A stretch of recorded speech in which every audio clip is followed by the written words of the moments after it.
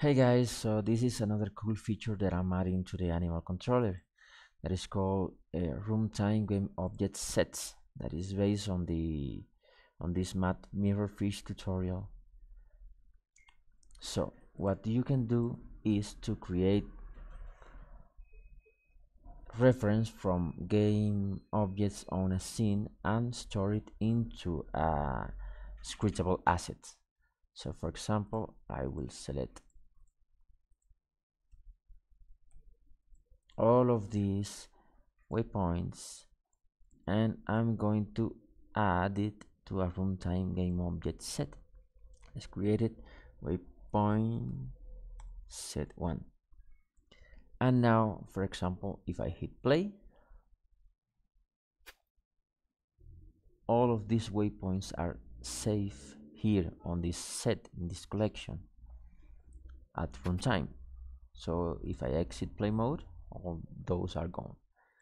So how can I use this? For example, instead of adding a hard reference on the animal AI control a waypoint to the target, I can get a runtime game object set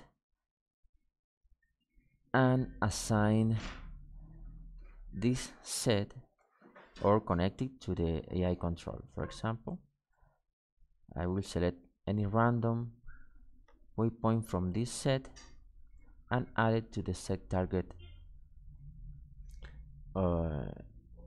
method. So if I hit play, you will see that it will select a random waypoint every time I hit play. I set random. Let's try one more time. Yes, a random set.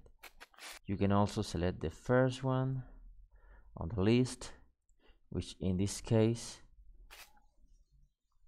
is the waypoint 2 here, and you always will get the waypoint 2.